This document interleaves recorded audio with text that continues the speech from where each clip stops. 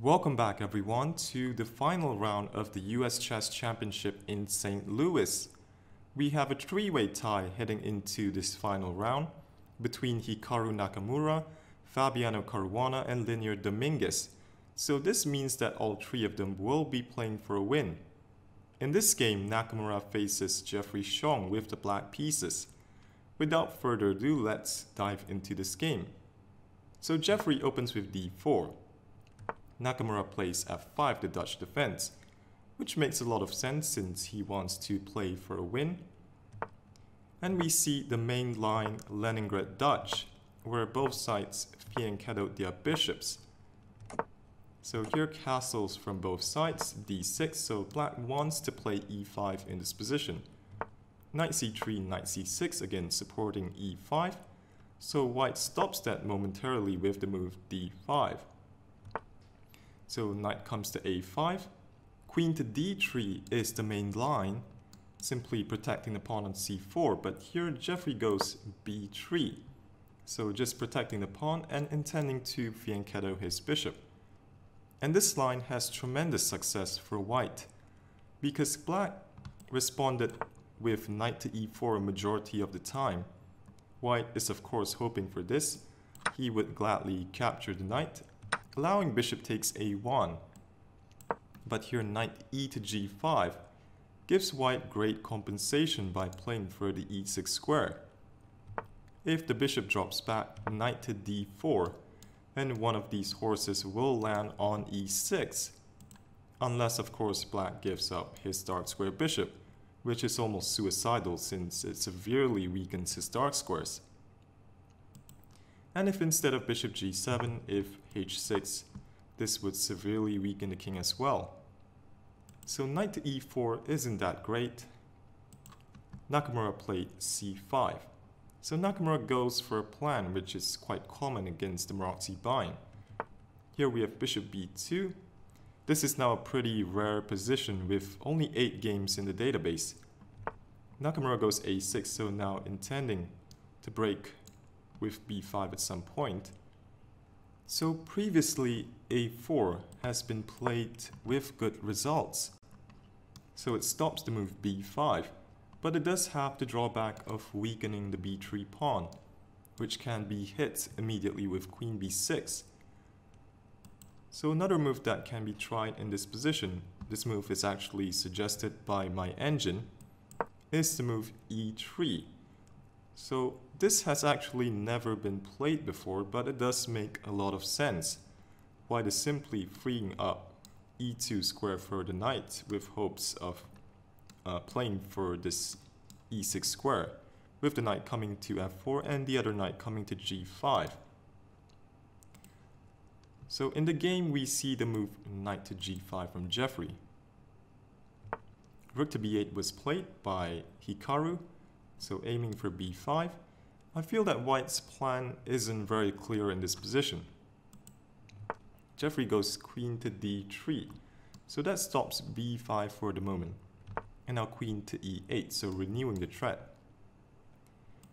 Jeffery has no way of stopping this, so he decides to shore up the c4 pawn with his knight d1. Now b5, queen to d2, so meeting the immediate threat of b takes c4. This comes with tempo on the knight.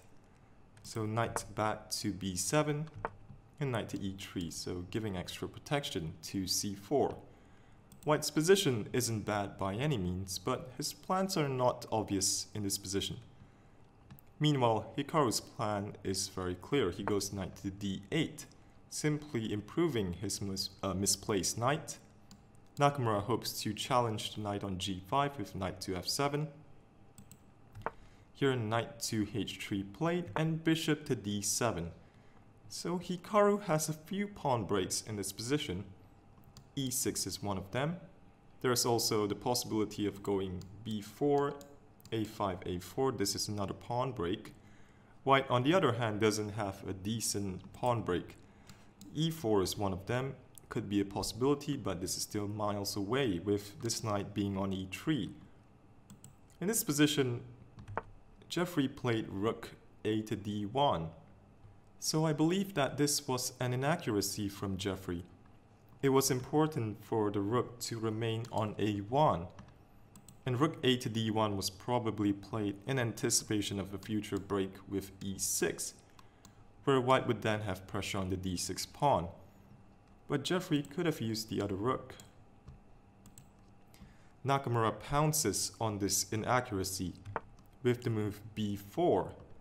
So had Jeffery played the other rook to d1, now b4 is met with a3, and this would be good for white, because after a5, pawn takes, white would have control of the open a file. But instead we have rook a to d1, Hikaru goes b4, Jeffery plays queen to c2, so maybe anticipating knight to e4. And this is the part of the game where Nakamura really shows his class. He plays a5, Jeffery goes knight f4, so he wants to stop e6. But Hikaru isn't so concerned about that. Hikaru plays a4, so another pawn break. h4 from Jeffery, he wants to keep the knight on f4. But you can tell that white is running out of ideas. Rook a to a8 from Nakamura, so preparing to take control if the a file opens up. Jeffery played queen to b1, so potentially stopping any penetrations with the rook. Rook to a6, so Hikaru keeps things very flexible. He protects the d6 pawn, which keeps the options open for an e6 break. Bishop f3 from white, so Jeffery tries to organize a pawn break with e4. So while e6 is possible in this position, this would free up the position a bit for Nakamura, but this does give white some chances because he can play bishop takes f6 and stick the knight on d5. So we have a change of plans from Hikaru. He goes queen to f7. Hikaru correctly judged that this was the more practical approach. Black wants to keep his center closed and aims to exchange some pieces. So with the hopes of gaining control of the a1 h8 diagonal, Jeffery played knight e to g2. So perhaps he could have withheld from playing knight e to g2 immediately and first play rook f to e1. So this would perhaps have given white better chances after knight g4, bishop takes g7, queen takes g7, because here he can capture with the knight and play bishop e4 with some kingside pressure, although black is probably still preferred. But instead we see knight e to g2, knight g4 from Nakamura, so now white can only capture with the bishop. We have bishop takes g4, so Jeffery can of course choose to leave the knight there, but this gives black the possibility of knight e5 in the future, so he decides to capture. So here e4 from Jeffery, bishop takes b2, queen takes b2, and queen to g7, which was the whole point behind queen to f7. So now queen takes g7, the queen exchange is kind of forced because if white tries to avoid it, say queen d2, this allows black to freely take control of the diagonal, and this would be disastrous after pawn captures rook a3, attacking the pawn, and here white cannot challenge black on the open a file. Black's play is very simple, just bring the knight to f7 and to e5. The other rook is coming to double on the a file. Black has a very comfortable edge. So here queen takes g7, king takes g7, and e5 from Jeffery, so seeking counterplay on the e file, and also threatening e6, which would nullify the bishop. So we have bishop to f5 from Hikaru. So now e takes d6, e takes d6, rook f to e1, grabbing the open file, knight f7, rook e7, king to f6, unpinning. So it doesn't seem like white's counterplay will amount to much. So here rook b7 from Jeffery. The computer gives the best defense as rook to e6 check, giving up the exchange. So let's just briefly take a look at this line. So here knight d5, king g7. If king takes e6, there's knight c7, which would pick up the rook. So king g7, now e7, rook c8, knight to c7, and if the knight is taken, then e8 queen. So maybe Jeffery had seen this, but who knows what's going on in this position.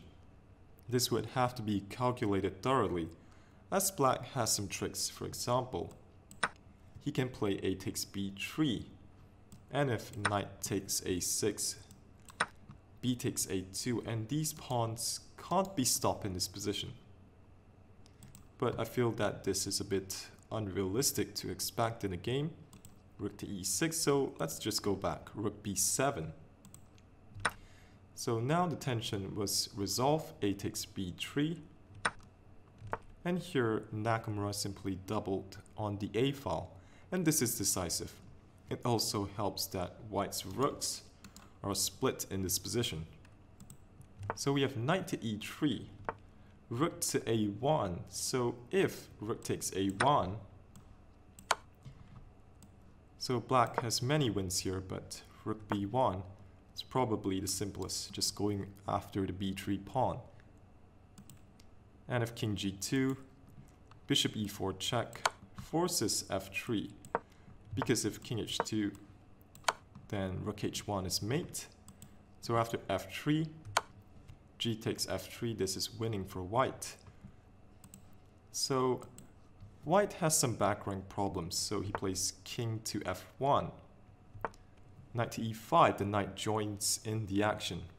Note that the h7 pawn is poisoned because of rook takes. Rook takes d1. Again, white is weak on the back rank. So here king e2, unpinning and defending the knight. And now knight to f3 forms a mating net. For example, if knight e6, bishop c2 wins the knight, because if the knight moves, then rook e1 is mate. So in this position, rook takes a1 plate, king to e2, knight to f3. So white's king is in danger. Mate threatened now on e1, as the bishop covers the d3 square. So here Jeffery captured the bishop. Black has to be a bit careful as well, because if he plays g takes f5, this runs into knight h5 check. And if king e5, king e3, and it's now black who is in danger. Rook e7 checkmate is threatened, so black has to give perpetual. With rook e1, king d3, rook d1, king e3, and so on. And if instead of king e5, if king g6, knight f4, so if king to f6, then knight back to h5, and if king h6, rook b6, and d6 drops. So here Nakamura played king takes f5, king to e3. So once again h7 is poisoned. If instead of king e3, rook takes h7, now king comes in, threatening mate on e1, and if rook e7 check, the king simply steps aside. Rook e1 checkmate is still a threat. So if knight to e6, king to c3, king e3, and now king takes b3 wins. So if instead of knight to e6 check, if knight g2 trying to defend e1, simply rook g1, and this nets a piece. If knight to f4, then rook to e1 is mate. So here we have king to e3 from Jeffery, rook to e1 check, and Nakamura's piece activity proves to be overwhelming. King to d3. So I'm not going to go too much into the details here. Let's just watch how Nakamura converts his advantage. So knight to e5 check, king to d2, rook to a1, so now aiming for rook to a3. Knight to e6. So rook to a3 right away is good, but Nakamura plays h6. Rook to b6, so white will eventually win the d6 pawn, but here the b3 pawn is crucial for white. So rook to a3 was played by Nakamura, and if rook takes d6, then rook takes b3. Let's just look at a possible line. So here rook has to move to avoid the knight fork. Black is going to capture anyway, and after, for example, king c2, rook c3, king d1, b3, knight takes, b2, and there's no way to stop the pawn. So here Jeffery defended b3 with king c2. We have rook a2 check, king d1, the king is now forced to the back rank, knight d3, rook takes d6, white wins the pawn, and is now up material, but black's pieces are way too active. And with the white king being so helpless, this is losing for Jeffery. So Nakamura played knight takes f2, king to e1, knight d3 check, king back to d1, king comes in, knight c7, knight f2 check, king to e1, king d3. So this plans to force the king towards the king side. We have rook takes g6, knight to e4, so threatening mate. Jeffery has to move the king, king f1, knight takes g3 from Hikaru, wins back the pawn. Both sides have passed pawns, but white doesn't have the luxury of pushing it due to his endangered king. So we see king g1, king to e1, would run into the move rook e2 check. And after king d1, knight to e4, with the threat of playing knight c3 check and rook c2, this is pretty tough to stop. So king to g1, knight to e2 check, king to h1, so here if king to f1, I think Hikaru was intending to go king e3, with the idea of playing king f3 to support this pawn, and this would also threaten mate. So we see in the game king to h1, king to e3 from Hikaru. So here Jeffery plays rook f6, trying to cut off the king, but black's advantage is now overwhelming. He plays rook a1 check, king g2, rook g1, and now he pushes the pawn. Rook h1 check, and in this position Jeffery Xiong resigned. After king to g4, g2, and promotion is unstoppable. So Hikaru really showed his experience in this game against his younger opponent, and this final round victory puts him in clear first, as Dominguez and Caruana both drew their respective games. Therefore, Hikaru Nakamura is the 2019 US champion. So congratulations to him. I hope you enjoyed the game. Feel free to subscribe to the channel if you haven't already done so. Thanks for watching and have a great day.